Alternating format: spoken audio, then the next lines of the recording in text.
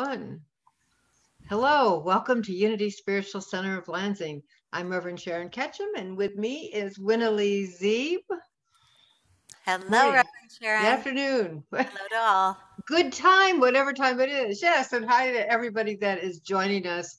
We are together in this moment wherever we are. What a wonderful mind bender that always is to know that we are together right now, all of us. I love it.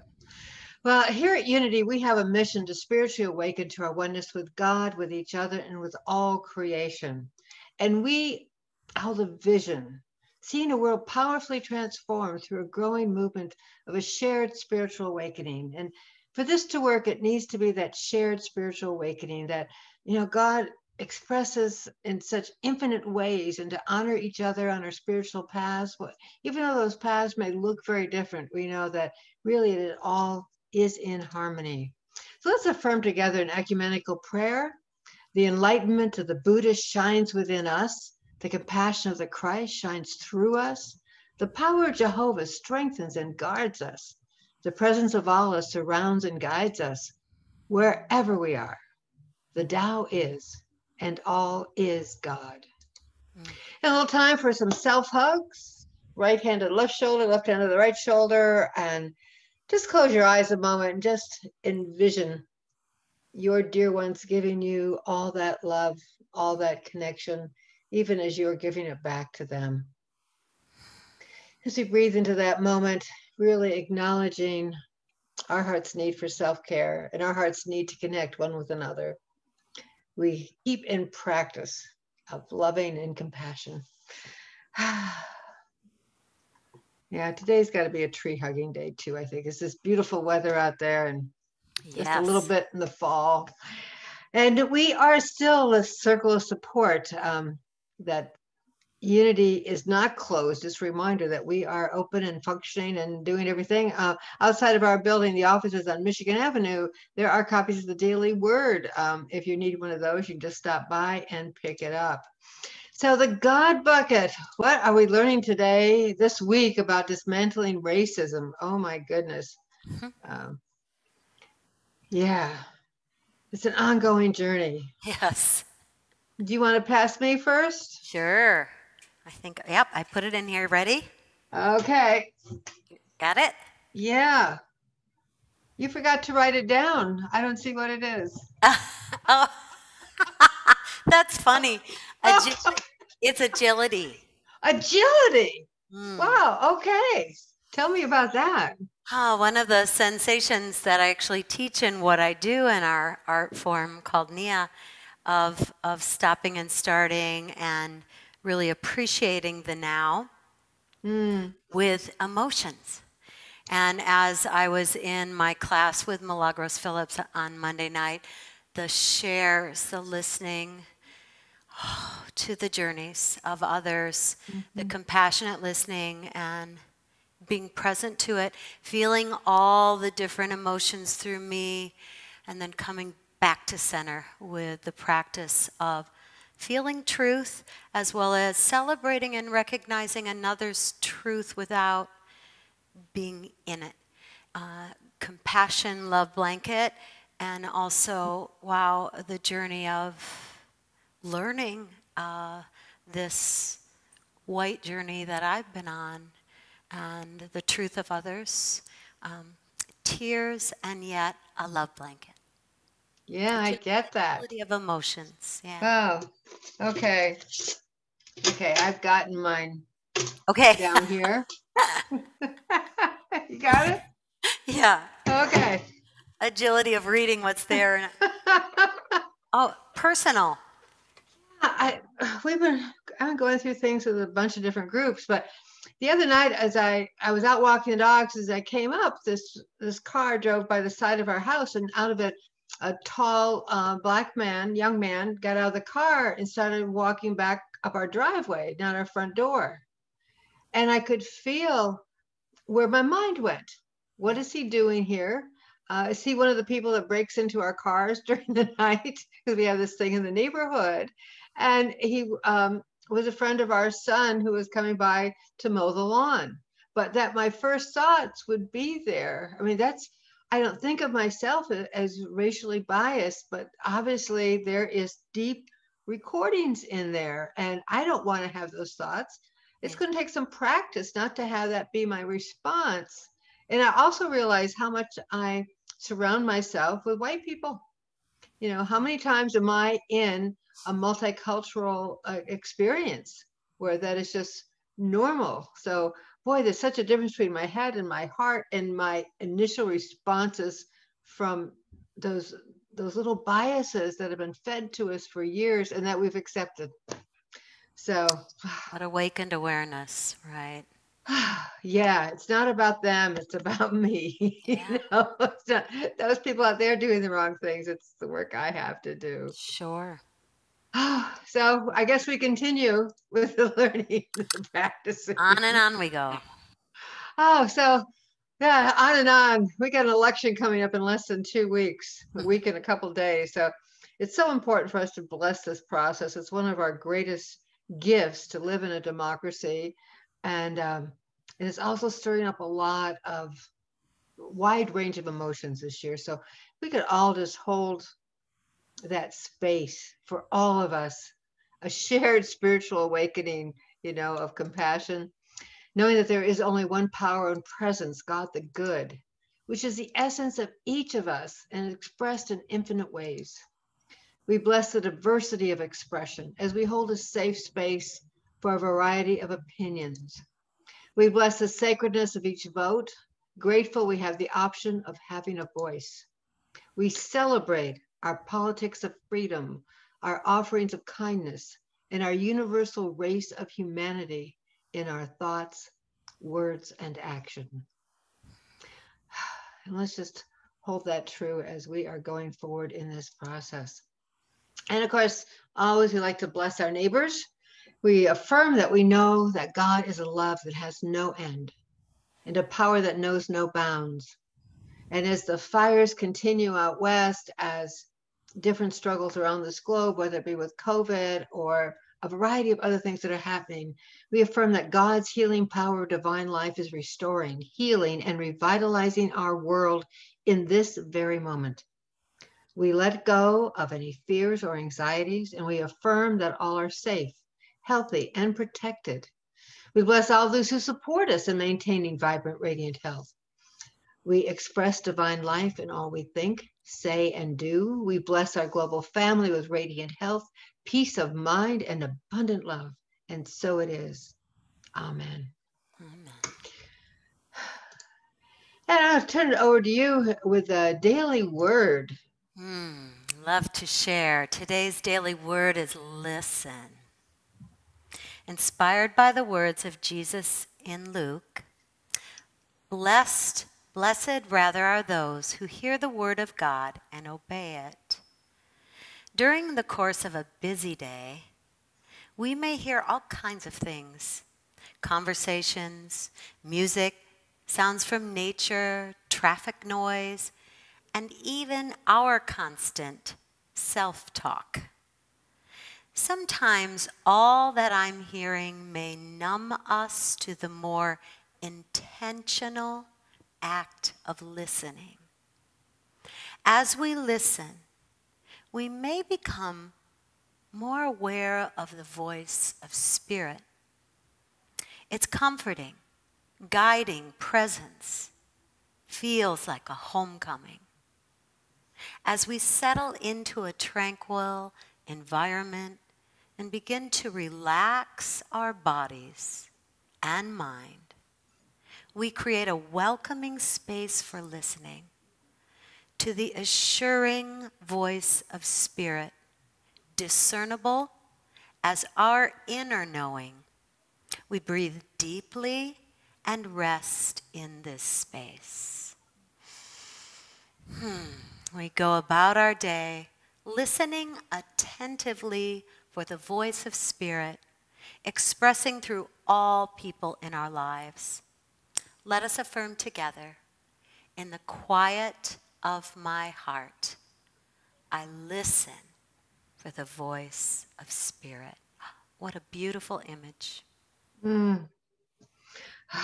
Yeah, I love that. Love that.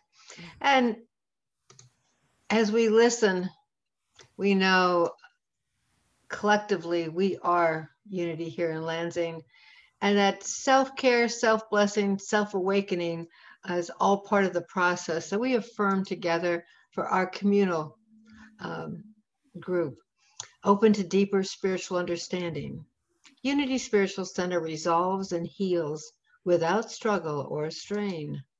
We handle our affairs and decisions with good judgment and positive, bold conviction. We are divinely guided to right action and innovative solutions in sacred synchronicity. Aligned with spirit, we are prospered and whole as a community and as individuals. And so it is. Amen.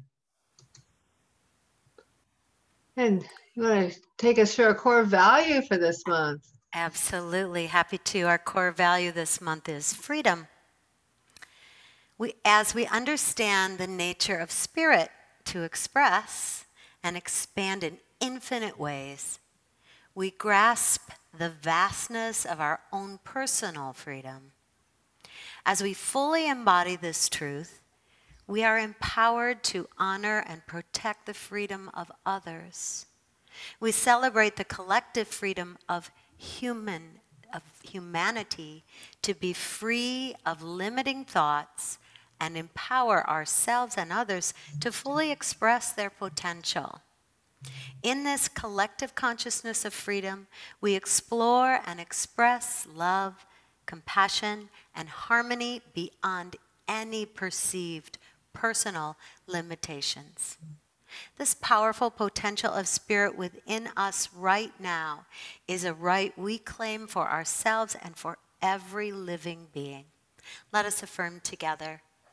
We champion each individual's freedom to become a full expression of spirit.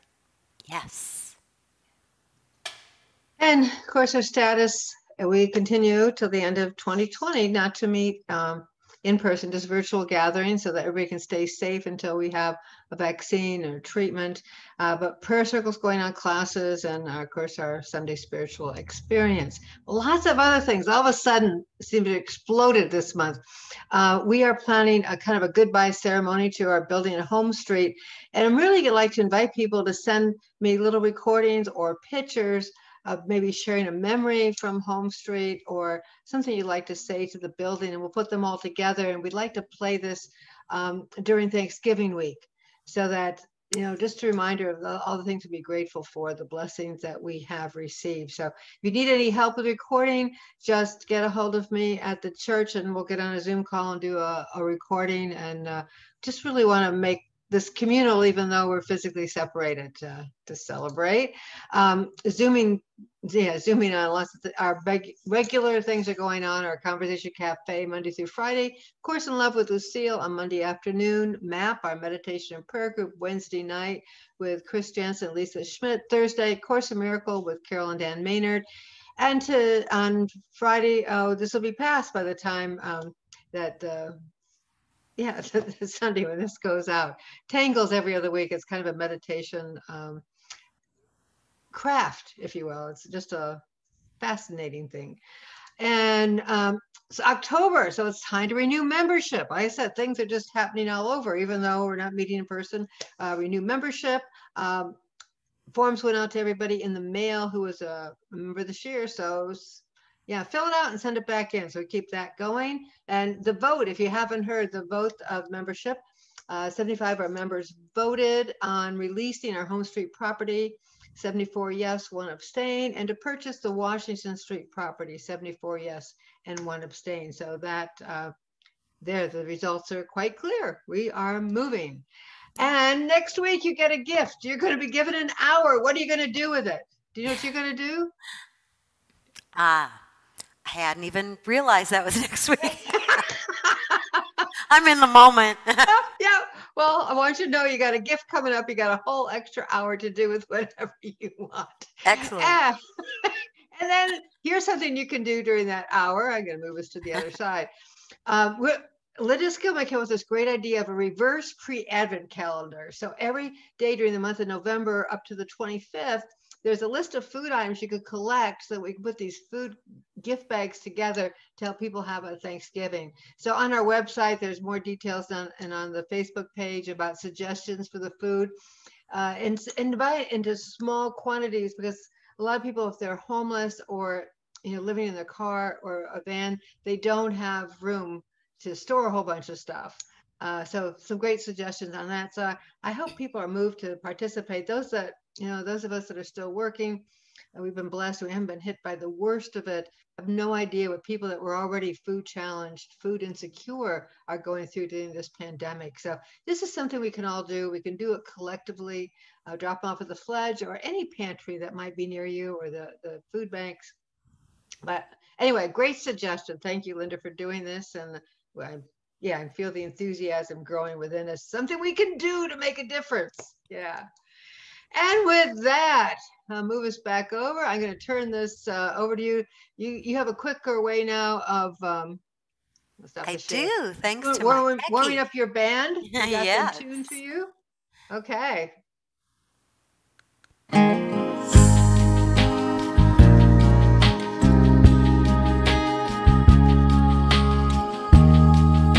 From our dear friend Faith Rivera, Vision. There are times in my life when I'm stronger than I've ever been. There are times in my life when I believe I could do no wrong. There are moments when I can believe I am shining brighter. Well, sister, stand up. Believe in all that you can be. And brother, you gotta know who you are. Be strong. Hold tight to that vision, 'cause no one could ever take it away from you. And be strong. Live your life with passion. You got to keep on and hold tight to your vision.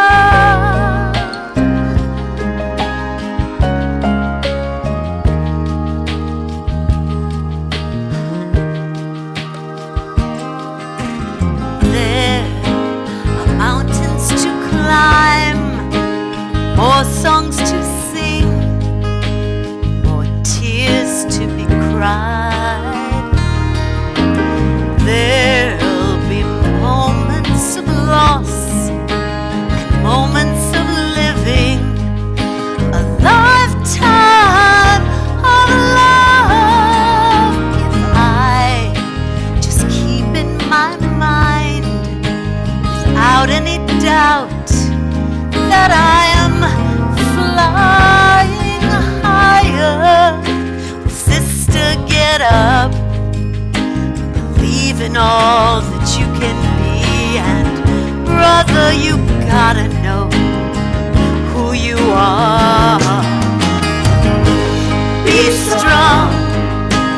Hold tight to that vision, 'cause no one could ever take it away from you.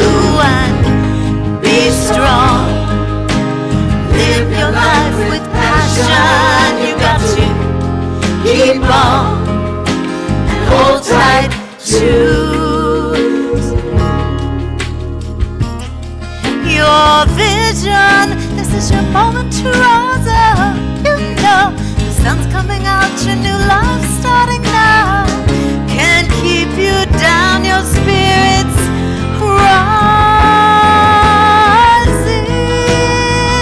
Oh, be strong, hold tight to that vision, 'cause no one could ever take it away from you. And be strong, live your life with passion. You got to